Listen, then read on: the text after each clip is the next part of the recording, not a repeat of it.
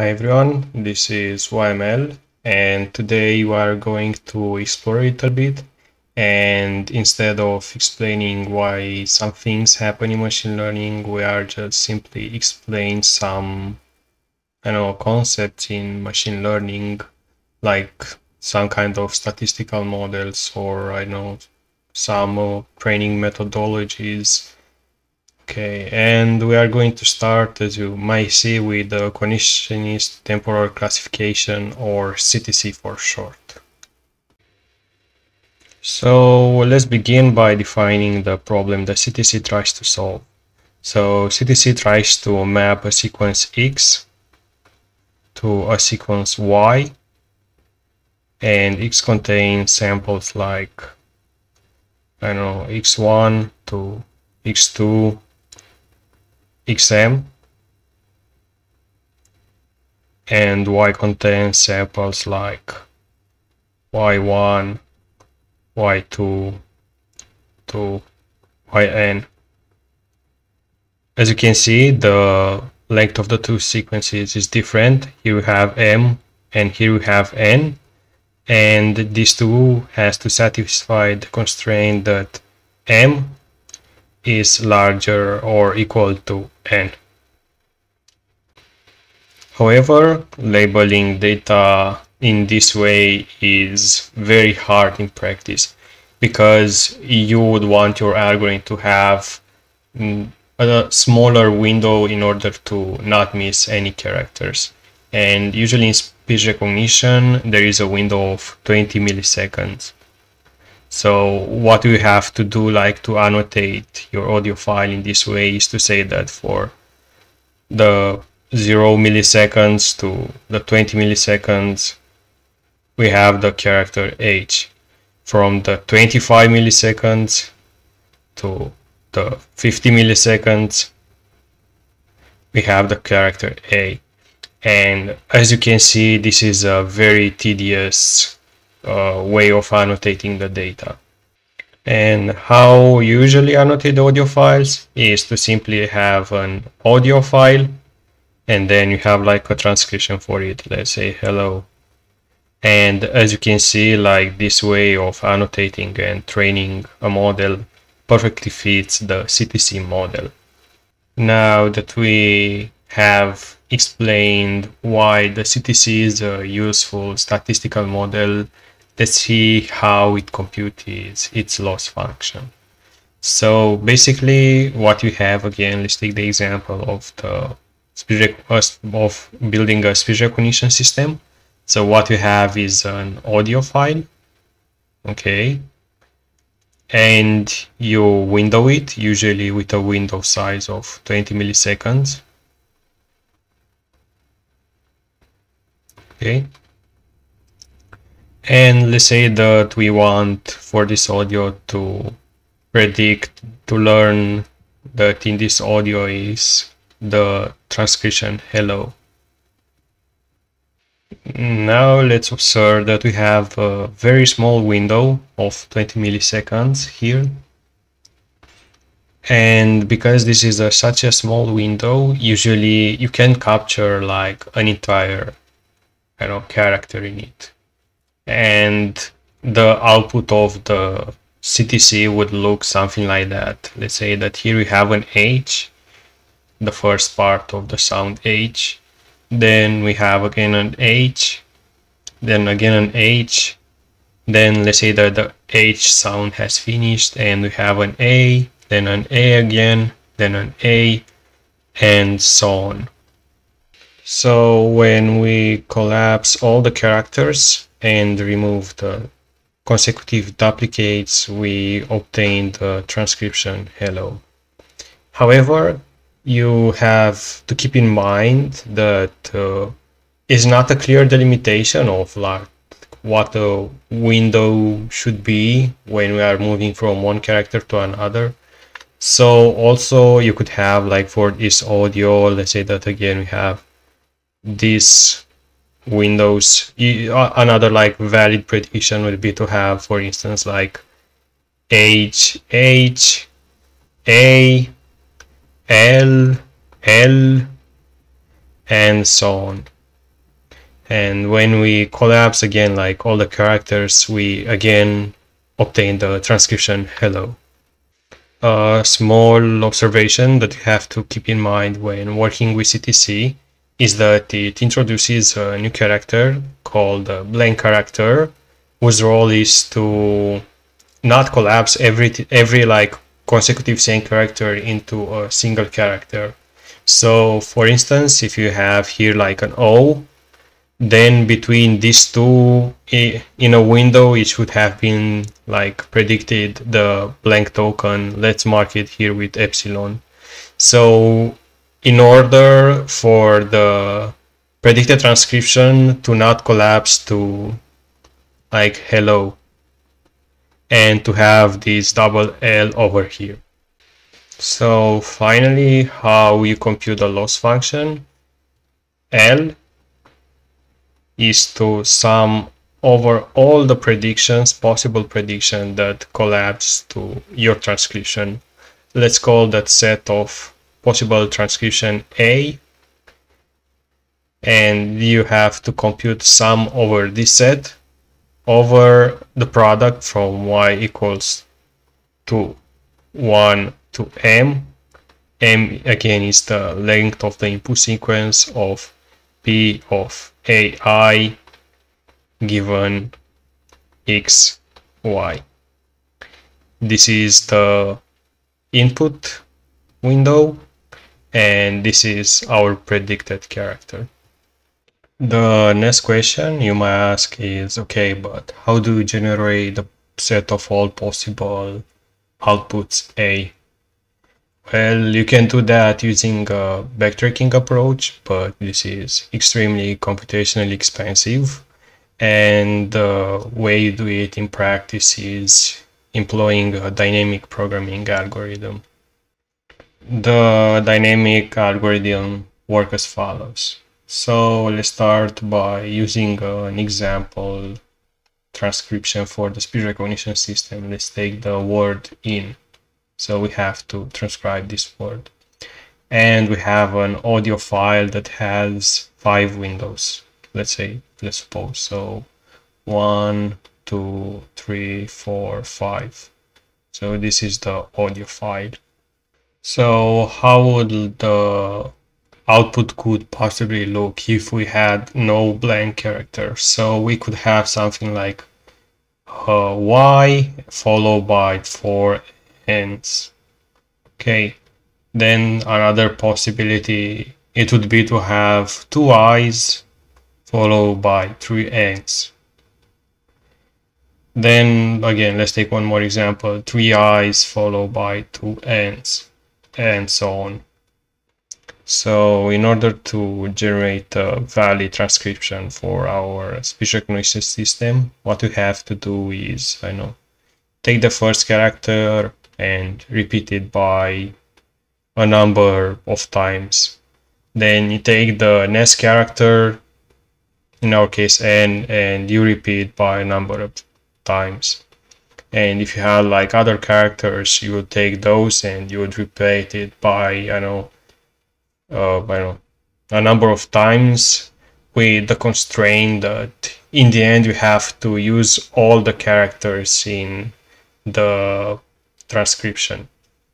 However, if you add the blank token or the epsilon character as we defined previously, then the things get a little bit more complicated, because you could have basically that token anywhere in your sequence. So for instance, like epsilon, epsilon, epsilon, yn, it's a valid prediction that is in the set A.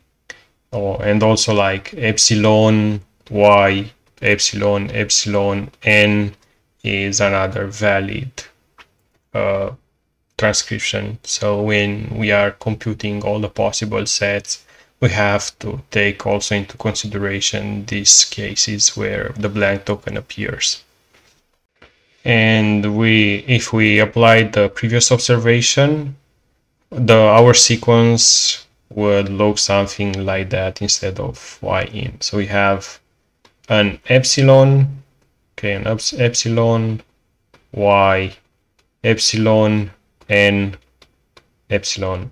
And what you basically do, you apply this algorithm here. So you take epsilon, you repeat it a number of times, then you take the first character in the transcription, you repeat it a number of times, then you take again epsilon, and so on and so on. Again, with the constraint that you have to use all the characters in the transcription, so y and n. Now, to better understand the dynamic programming algorithm, let's take this sequence here and let's try to unfold it. So basically, the node you can start with, it's either an epsilon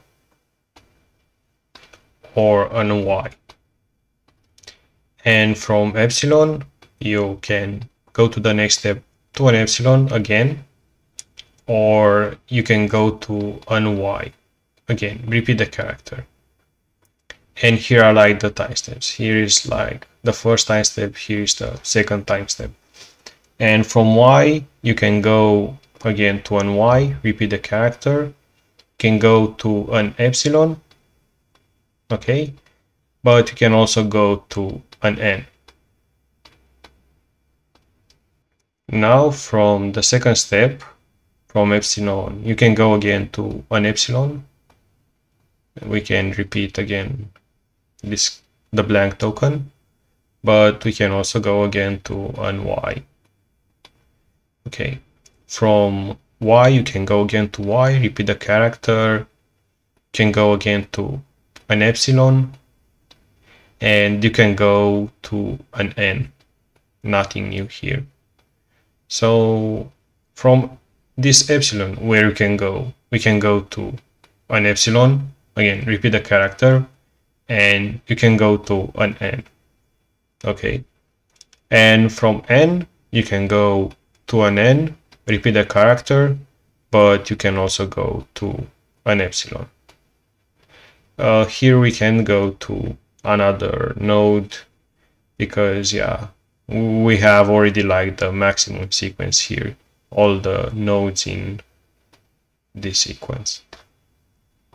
Let's put a 2 here to mark the step in our sequence. Okay, so at the third step, what we can do? Well, we can go from epsilon, we can go to y, we can go to epsilon, because then we would run out of slots to where to put the rest of the characters in the sequence. Because if we were like to go here to an epsilon, basically we have only like, I don't know, a step remaining, and we would like could go like to, I don't know, either y or n. We couldn't put like both of those characters, so yeah, we have to go to the y. From y we can go repeat the character and go to an y, go to an epsilon, and go to an n. From epsilon again we can go to an epsilon, and we can go to an n. There is no problem. And from n we can go again to an n or to an epsilon. Nothing stops us here to go. And from epsilon, because it's the end of the sequence, we can go only to an epsilon in this case. For the last step, here I will mark it with 4. We have only 2 ending nodes, and these are the n and the epsilon.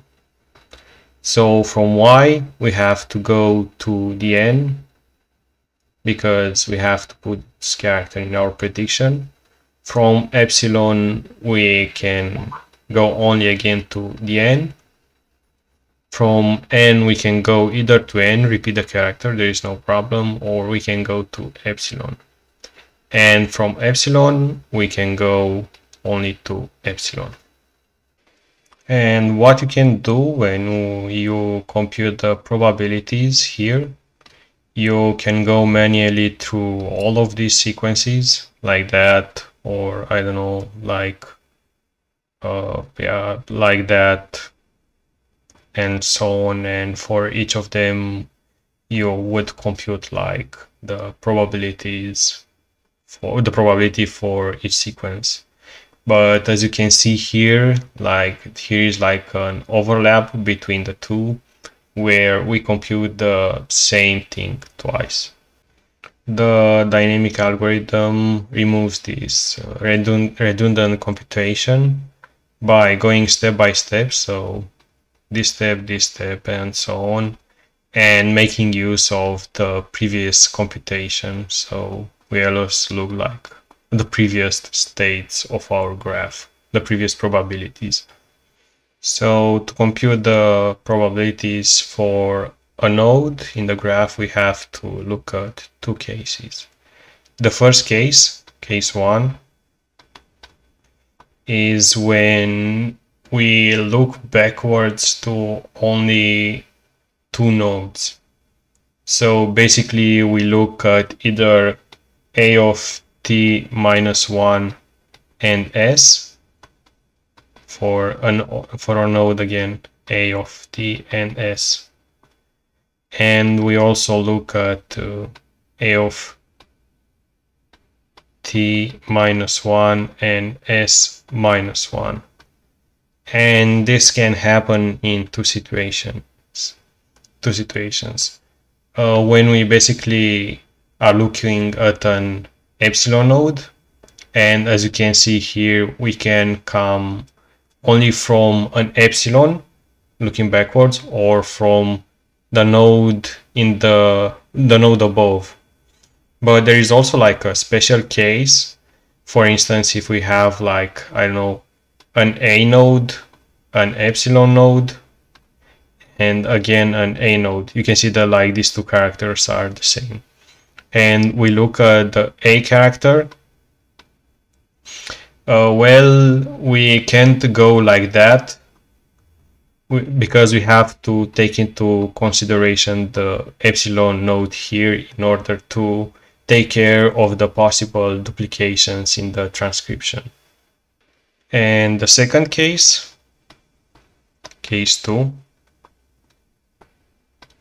in this case we consider these two nodes, but we also consider a of t minus 1 and s minus 2. And this case happens when we are in a node that contains a character that is not epsilon, and the character before it that is not an epsilon is also not the same character. So for instance here n is a case where we take into consideration the previous node at the same state, the previous node with the state above, and the previous node with two states above. Here is the y. Finally, I would like to discuss some of the drawbacks of using CTC.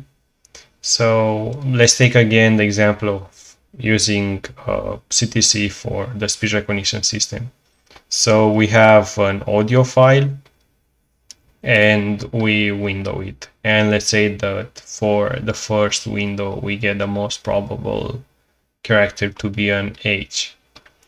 When you go to the second window here and you predict the second character, this prediction over here is independent of this prediction at the previous step. And this is pretty bad because it makes like, I don't know, sequences like, I don't know, HKeep or HQ equally likely with something like, I don't know, HE, because again it doesn't take into consideration what was like before it, only what is given in this window. However, this problem can be mitigated by using a language model whose role is to basically give a bias of the prediction using, I don't know, the language that we wanted our prediction to be made on. So basically what it will say, it will decrease the probability of like having a Q or a K and increase the probability of having an A, because I know words like heap or hello are much more likely to be uttered in a audio file. So after watching this video, I hope that you've got a better understanding of how the CTC model works and how it leverages dynamic programming to speed up the computation, together with the conditional independence problem and a possible solution to it.